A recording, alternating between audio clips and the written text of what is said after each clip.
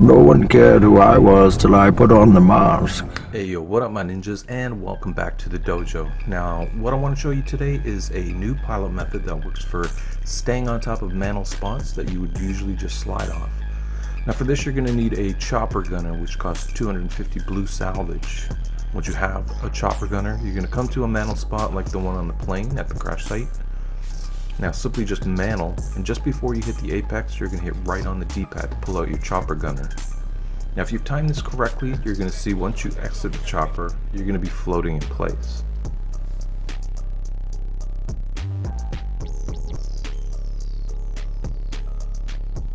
Now all the zombies and dogs will pile up underneath you, and you will automatically pick up drops like max ammo if they are close enough underneath you. Now keep in mind you can still take damage from the dog farts, so make sure you have Jug at some point.